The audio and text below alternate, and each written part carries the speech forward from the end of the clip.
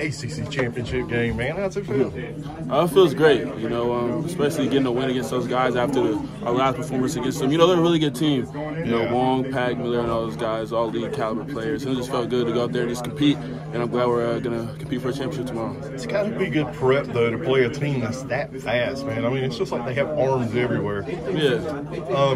You guys suffered a little bit with turnovers tonight. What was going on there? Was that just Miami's D?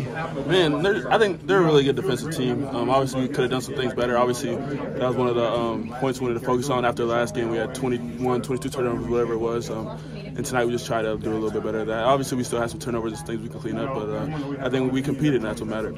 That's obviously the best press you guys have seen all season long. Do you think that's the kind of thing that makes you better going into the tournament? Or yeah, obviously when you get challenged and find things that you can work on as a team, I think it always makes you better. Intensity level is ratcheted up tonight, another level. What was it like out there against that press and hearing the crowd? Yeah, you could just feel the moment, you know, but this is what we come to Duke to do. You want to play in these big-time games, big-time moments, and I think tonight was one of those moments, and I'm glad we just pulled out the win.